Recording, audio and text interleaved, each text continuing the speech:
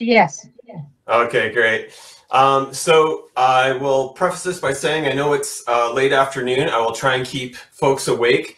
I'll keep it at a pretty good pace. I've got quite a few slides, and don't mind the text heaviness of it. This presentation was actually requested already by a couple friends in the US that wanted a standalone. So yeah, look at the pretty pictures. Leave it to me to jabber on about what I'm going to talk about here. So I will start by saying I started doing this type of work in the mid-1990s, dealing with reptiles at risk and the impacts of Phragmites. So I'm going on over 25 years of tromping through hundreds of kilometers of this horrible plant. And it was probably about 2000 I started bringing the issue up with recovery teams at the time, and with government agencies saying we need to do something, we need to do something, and no one would ever do anything, partly because no one knew what to do at the time, didn't know what legalities were with some of the sprays and stuff like that. So by the time I was on Kasiwik and then Casero, I was like a broken record. We need to deal with this. It's going to impact these animals. And now we're at a point where we're seeing some change. We're seeing the impacts from the threat mitigation.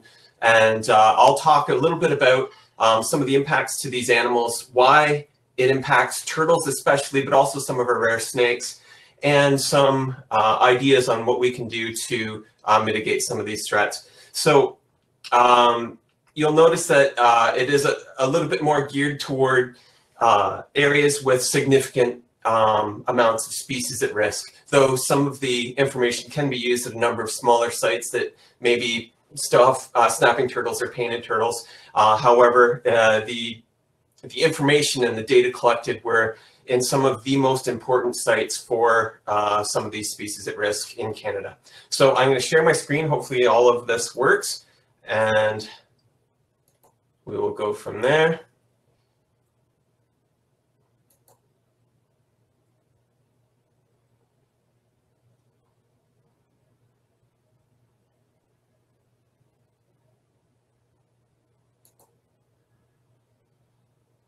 So I might lose my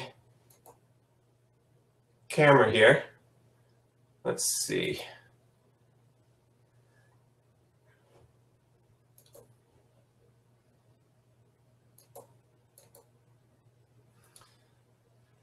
Okay, so I've lost my camera, so I can't see what's going on or the chat. So I'll go through the presentation, and if anybody needs to get a hold of me, you'll have to come up on the speaker because I won't be able to see anything come up. I'll see if there's a way. I don't think I can change that. So anyways, we'll go ahead. So reducing the impact of Phragmites and Phragmites control efforts on reptiles. So Phragmites control, you know, people need to get it done. Get the job done. Time is money, limited funding, delays in permits, poor weather conditions, high water, machinery issues, public perception, frustration with hassles that always come up. I need to deal with as few people as possible and need a result that looks nice for the public and that is effective for wildlife. But then this guy shows up. So unfortunately, sorry, I don't mean to interrupt. We are seeing your I'm seeing your PowerPoint screen, but not in a full screen mode. Oh, okay. Let me try again here.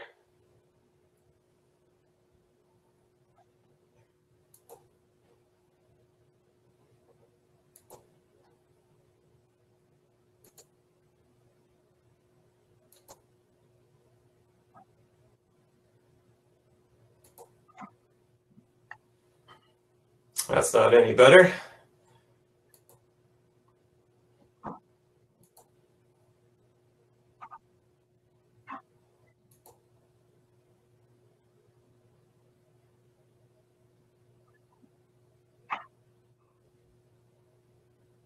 If you'd like to quickly send me the file through the chat, I can open it up for you if you're having trouble and navigate it for you. Yeah, this is very strange, and it's unfortunate because I'm going to be rapid fire through this, so this is just going to cause more delays, so I apologize. I wonder, having the control of it. Yeah, I wonder, Brittany, I mean, we can still see the slide, so maybe just let Scott continue because it's more the information. We can still see a bit of the slide there. I would just say just keep going, really. Okay, because my options are I have 3 options and I shared entire screen and that didn't work. So Okay. I will try it one more time. You'll just have to navigate in your sort of PowerPoint view, if that makes sense. Yeah.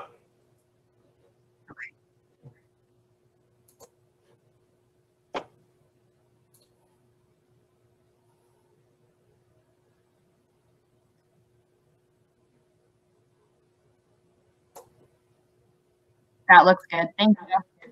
Oh, now we can see your presentation mode. Did it come up? It was there for a second. There it is. How's that looking? That looks good. Okay. I will try and blast through this even quicker now. So again, a lot of issues people deal with in order to make their work happen for control of Phragmites. And unfortunately, species at risk can slow down that process. But obviously, this work is being done in order to protect species, including species at risk. So we need to care about what's going on within these natural areas that have been impacted. So in Ontario, there are 26 native reptile species, 17 snakes, 8 turtles, and 1 lizard. 18 of these species are designated as at risk, both federally and provincially. 7 of 8 turtles, 10 of 17 snakes, and our only lizard. Approximately 61% of the world's 356 turtle species are threatened or already extinct. And there's a reason that I'll be highlighting turtles, more so than snakes even, because they do have an interesting long-lived natural life history. They have a late age of maturity. It can take up to 20 years for some species before they lay their first clutch of eggs. They have a very low juvenile to adult recruitment rate. Adults of some species may need 50 to 80 years to replace themselves in the population, and they can live many decades, and in some cases, over 100 years. Unfortunately, present-day issues cause a lot of problems. There's fewer turtles that reach maturity. Many mature animals have shortened lives because of road mortality, hunting, persecution, various other threats. Fewer nests hatch, fewer young reach maturity due to human subsidized predators and other disturbances. Habitat fragmentation and habitat loss can directly impact populations and can also prevent opportunities for animals to expand their range. And also climate change is resulting in major problems for turtles, including inappropriate incubation temperatures, flooding, and drought. So turtles are really getting hit hard. So if you think of these in comparison to any other creature, there's not too many animals that compare. They're definitely not a eastern cottontail or a white-tailed deer or even a slower reproducing animal like a bear. They have the really unique set of circumstances when it comes to their ecology and biology, making them highly susceptible to loss. So why does this matter, and what do we not know? So loss of even small numbers of adult turtles can result in population declines and eventual collapse. So if you have an animal that's already at risk and you are seeing issues due to Phragmites and all these other threats, that population is very fragile. So any additional mortality can lead to population collapse. We also need to reassess what we think we know about turtles and turtle habitat. There's not enough research that has occurred in most areas, and threat mitigation options will constantly evolve with new discoveries. So there's ongoing issues. Phragmites obviously has a negative impact on reptiles. Phragmites control is absolutely necessary, but it must be done in a way that does not further threaten these species at risk. Phragmites control will need to occur on an ongoing basis, though at lower levels each visit. Once frag is removed, it can take years for the habitat to be appropriate for species that previously used the area. And although not ideal, many species at risk utilize sections of Phragmites-dominated wetlands out of necessity, putting them at risk during removal activities. So I won't say that they've completely adapted to Phragmites. Phragmites is definitely a threat to them, but they are using habitats in a way that they can still carry out some life processes. A few of our turtle species in Ontario. Again, I'm just going to skip through some of these photos a little bit. Some of our snakes. So why are reptiles declining? Obviously, there's a slew of threats: habitat loss, road mortality, illegal collection, persecution, non-native species, subsidized predators. climate change, the list goes on and on. We are talking about non-native plants today, and they're one of many. But if we took out half those threats, the other half will still cause the decline and potential loss of many of these animals. So habitat loss is a big one, and it's different on how you interpret it. So habitat loss can mean actual loss of habitat, that we have cut down the forest, drained the wetlands. However, it can also mean areas that have been lost due to invasion of a non-native species. But when you look at the landscape in general, especially in southwestern Ontario, you see that there's very few natural areas remaining. And unfortunately, it's those handful of natural areas that retain natural habitat and some of these species at risk, but they are some of the most heavily impacted by Phragmites. And obviously, not going to preach to the choir, this is a plant that is massive, dense, and prevents any real biodiversity to sustain in the long term. So I'll show you a few shots of some of my work over the years and some of my sites. So 2003, this is all the same site. 10 years later in 2013. So it gives you an idea of the habitat that species such as spotted turtle, Blanding's turtle, and fox snake will use on the left. And in 2013, the habitat that they are forced to use because there are few options for them to go outside of these impacted areas. 1996 to 2016. So when I took the 1996 photos, there were small patches of Phragmites. 20 years later, these sites are completely dominated by Phragmites. 1997 to 2017, you can see some of the turtles we just captured. 20 years later, the same pond is heavily impacted. 2004 to 2016, same scenario. This low wet meadow habitat has turned into a large Phragmites stand. And it also impacts upland terrestrial sites. So our spiny softshell turtle nesting habitats have changed quite a bit. 1996, in the background, you can see that there is a couple Phragmites strands sticking up. By 2007, quite a bit more was coming down the edge of the beach. And by 2017, it had eradicated the usable nesting habitat. So there is still some sand available, but that sand is damp and impacted by storm events. The upland areas where the turtles need is now gone and taken over by Phragmites. So it is a plant that obviously overtakes the shallow wetland habitats and will stop at deeper water. And it is these deeper water areas that some turtles, such as snapping turtles, are forced to use, whereas they would prefer to use a mix of some deeper water areas and some shallow water areas. So we are and have been looking at for about 27 years now work on reptiles and reptiles at risk in Ontario. So we want to investigate population sizes, movement, habitat selection, threats, behavior, and all these things that will ensure sustainability of populations. So we would inject microchips or notch shells in order to identify various animals, and we would also attach radio telemetry tags in order to follow these animals through their wetland and or river or lake environments. So I always want to be clear to people that species risk habitat might not look like you think it will. I've often had people say, well, this is just a grassy field. The reality is this is the most important habitat type for one of our most endangered turtles in Canada, the spotted turtle.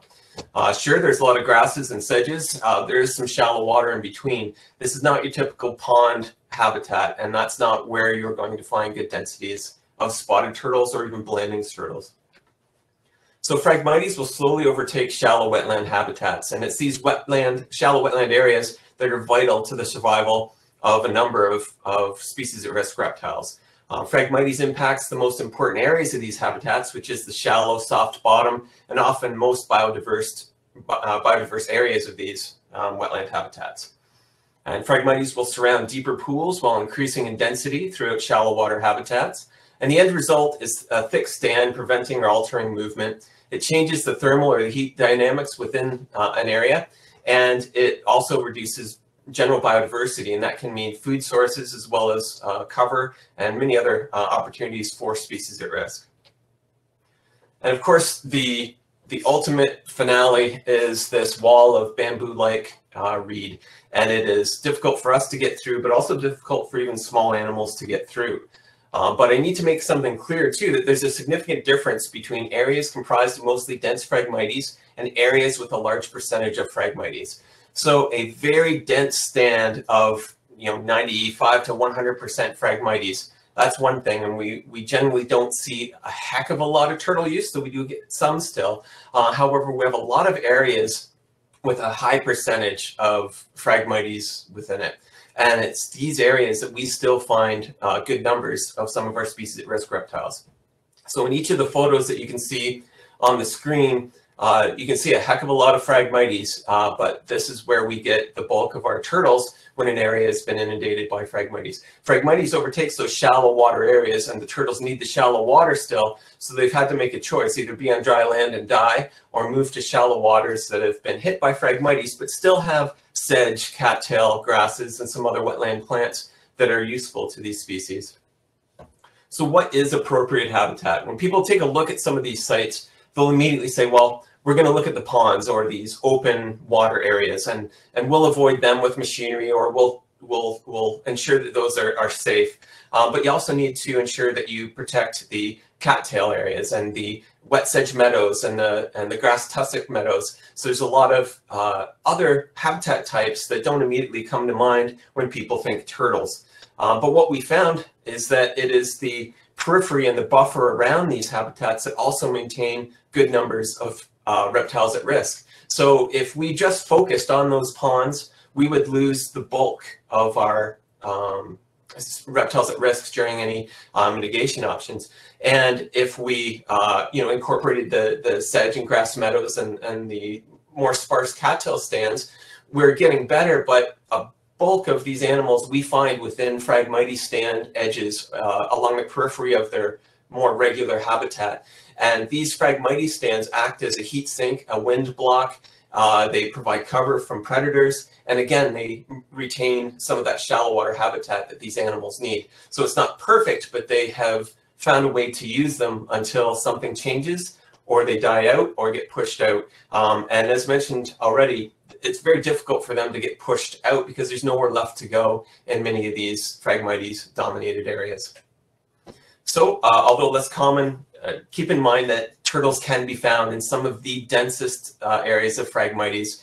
You won't find too many big turtles, but little turtles that can get through the stalks will sometimes show up. And this is a young Blanding's turtle at one of my research sites this past fall. I walked through about a kilometer of Phragmites, and on my return trip, I found Blanding's turtle had pulled up and tried basking on some of the fallen Phragmites that I pushed down. So I also need to convey the importance of muskrat lodges along with wet meadows. They are habitat for many wetland reptiles. They're basking, nesting, thermoregulation, cover, hibernation, foraging habitat. And unfortunately, they remain quite hidden within Phragmites stands, and they often get destroyed during Phragmites control. So whenever possible, try to avoid these muskrat lodges. They're important for so many species. Also, spotted turtles will often nest in grass tussocks, hummocks, built-up piles of vegetation, along with the muskrat lodges, and young will often overwinter within the nest chamber, emerging the following spring. So if your activities to get rid of Phragmites occur in the winter, and you take out the grass tussocks and the muskrat lodges, which are some of the last remaining habitats in some of these Phragmites stands, you'll probably be taking out the young turtles that are still within the nest chamber. So Phragmites control options, there are various ones, but I'll kind of chat about the ones that are maybe most relevant to reptiles, and that is machines that are going to be cutting Phragmites, as well as rolling, as well as prescribed burns. So cutting and rolling equipment can pose a risk within sensitive wetland areas. There are a few areas that provide escape habitat. As I mentioned, there's not too many areas for these animals to go once a habitat has been altered. And high water years, they can sometimes provide temporary reprieve for these animals because the animals extend to areas that haven't been impacted by Phragmites but still have grasses and sedges. And why I say temporary, because those will soon be invaded by Phragmites as well. So unfortunately, when we see a lot of the recovery actions, which are overall good in the long term, need to be done in a way that will cause less problem to many of these animals. So because Phragmites is so extensive in some areas that the control efforts are often equally as extensive, but we get issues where many of these animals are injured, and you can get multiple shell injuries, broken tails, again, more shell injuries, spotted turtles with broken shells, and the dead Blanding's turtle in the center that was crushed, broken mandibles, broken legs, broken jaws. So this machinery does pose a threat to these animals.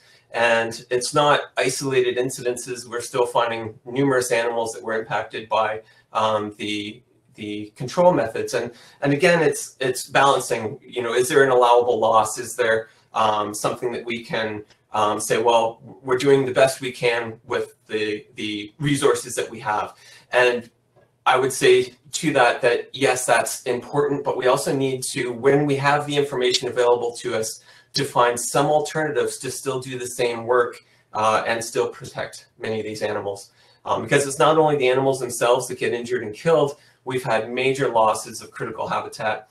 A couple photos here showing the before and after of the loss of some of our most important and the largest known hibernaculum in Canada for some of our species at risk turtles.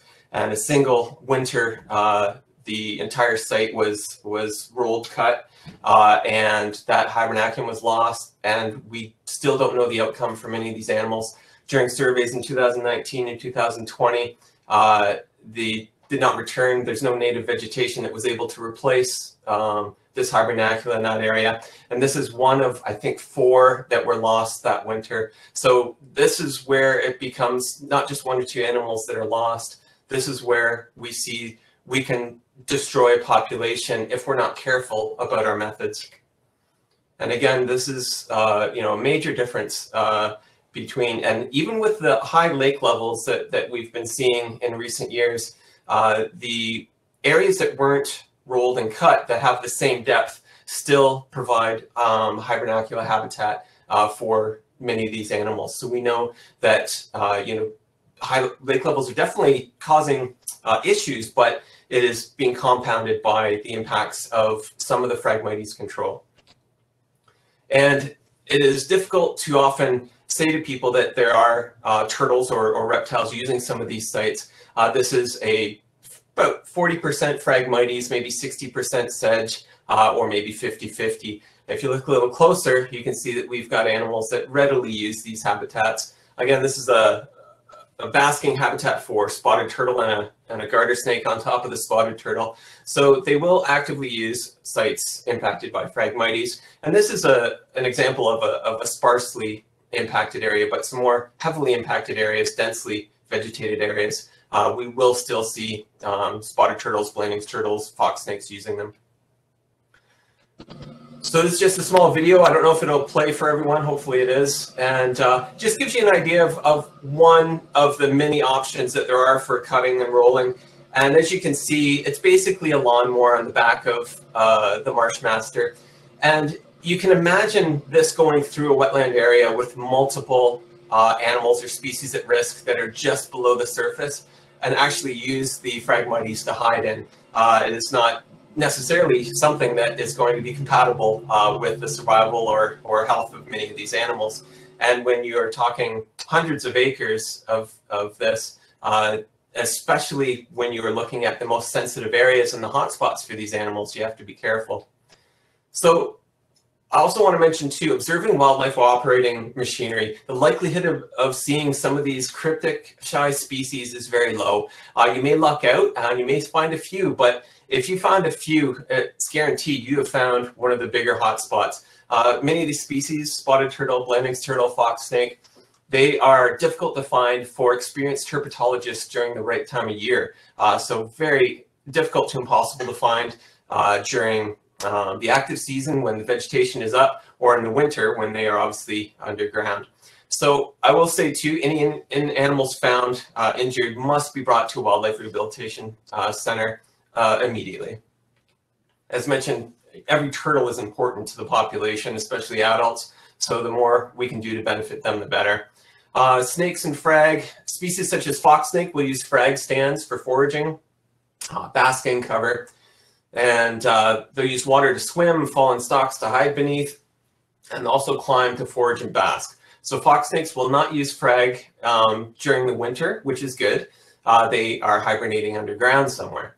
But they can be found during the active season in both sparse and dense stands. They'll often retreat into thicker vegetation and may remain in the path of machinery. Turtles and frag, they'll use sparse to medium density frag stands for various activities, including basking. The reeds can act, as I mentioned, a wind block and a heat sink and provide basking opportunities. Cover to retreat from predators and seek shelter, brumation, aka hibernation for reptiles. And in many cases, turtles will not readily avoid machinery. Instead, they'll often retreat into the water, vegetation, or substrate in the path of machines. They can remain in the same spot for days to weeks. And in the winter, species such as the spotted turtle may be less than 20 centimeters below the water. So think back to the video of the mower going through the marsh. It is definitely going to impact anything that's 20 centimeters below water. Our winters do not provide adequate ice cover for most of the winter. So bigger machinery, it's inevitable that they will crash through the ice. And unfortunately, compacted ice and plant roots could potentially injure or kill brumating turtles. I know there's no perfect solutions, but I'll talk about some ideas after. Newly cut veg and disruption of sediment during the winter could also impact dissolved oxygen within the hibernaculum, making it survive the winter. So options for threat mitigation in areas known to have species at risk. So after herbicide application, and all of this is based on after herbicide application, I will say it's probably a given that any work being done will start with herbicide application. But after that, it's best to avoid large machine cutting or rolling in the most important areas of habitat if critical needs of the animal will be impacted, such as a hibernaculum, or the animals could be killed outright, especially in a densely populated area for the species. Less invasive options will be necessary to control frag in some of those spots. So leave small islands of longer vegetation as temporary habitat for animals that remain in the area. Such habitat will be used for basking, foraging, cover, and potentially egg laying until native vegetation returns. These areas may need partial manual cutting as well, just to keep them a bit lower and to be in line with the overall control of Phragmites. But it will be sprayed, it should be dead. And as mentioned in the previous talk, many of those areas will just slowly fall into the water over time. But what you don't want to see is a big open water area that used to have vegetation. Spotted turtles and Blanding's turtles will not do well. And when hundreds of acres might be controlled and you are left with just large areas of shallow water, there's nowhere for these animals to haul up and bask, or very few. The opportunities for food is limited. Nesting opportunities, they'll have to move much further, and they will end up in areas that probably are not conducive to long-term survival. And so by creating small islands, it at least provides them something to have when they come out of hibernation in the spring, and they may use throughout the season until native vegetation grows back.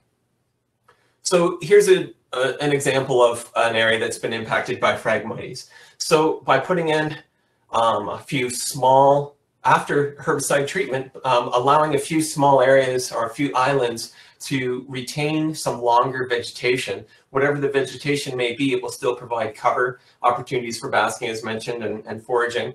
And also you want to keep big machinery out of the sensitive habitats. So the areas that are sedge, grass meadows, where you know these animals are, you know, there's a lot of unknowns, but there is a lot of information, you know, starting to be found where we know some of these animals do carry out their day-to-day activities. So we want to keep big machinery out of areas that are already good habitat. But we also, as mentioned before, need to ensure that we protect the periphery of some of these good habitat areas, because the turtles will still be found in a buffer along some of these natural sites.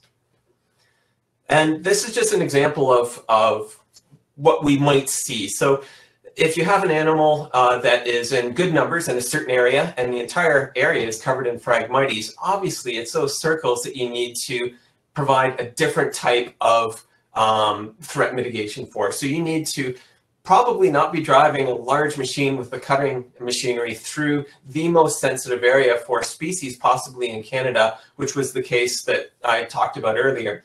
and instead need to work in the areas around that. There may be a few random turtles, but no big hibernaculum, so the risk is a little bit less of impacting those animals. But in the areas where the population is large, where the area is very important for that animal, completely wiping out the habitat, there are ways around it. There are ways to find alternatives, and whether that is treating the area, again, the entire area with herbicide, but allowing it to slowly die off itself, or go in manually to cut some of the vegetation a bit lower. And you may need to retreat some of the areas that were left if some of the vegetation does grow back and it is non-native Phragmites. So, we can't just go and assume that everything is okay to completely overtake. So when you are addressing and creating these projects, if you have the information where these animals are, it's good to use that to the best of your ability. And some of that may require studies prior to and after Phragmites control, where species at risk are known, but exact location is unknown. You may have to raise the cutting blade to limit potential for injury or mortality. No machinery in areas that are not dense stands of Phragmites, and ensure buffers, again, where species at risk are. And also, on a note of prescribed burns, I could talk an hour about that alone, but I will just say that be aware that burning in the spring, summer, and early fall can result in high mortality of reptiles if they have come out of hibernation. A lot of times we have permit delays, weather delays, and people push the limits on when they can do these burns. And I've often seen burns in through May, and unfortunately, the animals you're trying to protect will pay the price. So options for threat mitigation, speak with experts on threat mitigation options that align with the biology and ecology of the animal. What I would suggest for northern map turtles, as you see pictured here, would be very different from what I would suggest for spotted turtles. And again, very different from what I would suggest for softshell turtles. So there's a number of things you need to take into account when designing some of these frag control protocols. Use the lightest machinery available whenever possible. Obviously, if you have hard substrate, you want to have the least amount of weight on any animal that does have the unfortunate situation of getting caught under. Do not cut important vegetation areas with heavy machinery and large cutters. Great care is needed to ensure the grass, sedge, cattail, and rush-dominated habitats remain at least partially intact. And this includes areas that are mixed with Phragmites. As I mentioned before, it's not as cut and dry. It would be nice if it was black and white, that we have Phragmites on one side and we have sedge on the other, but there's that area of overlap that sometimes the bulk of our turtles can be found in, and impacting those areas in a negative way could impact that population. So we will have to look at other vegetation removal options in those peripheries or in those buffers. Follow timing windows that are appropriate for the species. As mentioned, we all have seen delays and we've all suffered the consequences of them, and we've all tried to push the boundaries, but those are there for a reason, especially when it comes to very sensitive species.